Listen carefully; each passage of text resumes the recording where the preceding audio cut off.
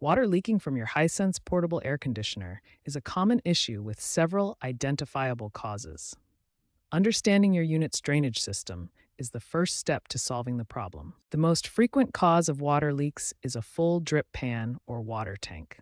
When these components reach capacity, water overflows and creates puddles around your unit. Other common causes include clogged drain lines from dust and debris, loose drain plugs, and excessive humidity overwhelming the drainage system.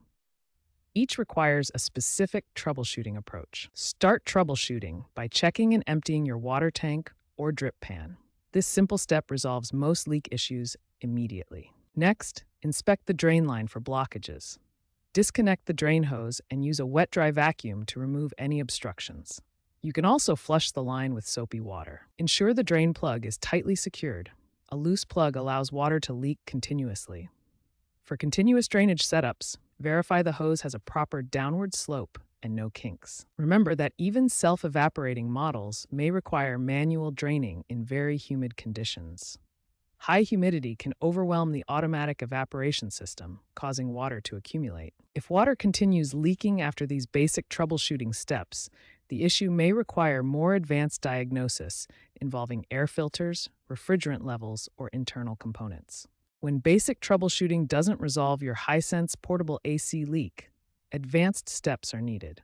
The most common culprit is a dirty air filter that restricts airflow. Remove the filter and clean it thoroughly with warm water and mild detergent.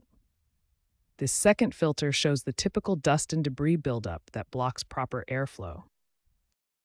In humid environments, external condensation can form on the unit's exterior. Insulating the exhaust hose helps minimize this issue and prevents additional water leaks. Proper drainage requires the unit to be level. Check that your AC sits on a flat, stable surface. Even a slight tilt can prevent water from draining correctly. Inspect the exhaust hose for kinks, disconnections, or obstructions.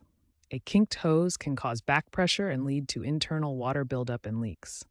If you suspect frozen coils, turn off the unit immediately and allow them to thaw completely.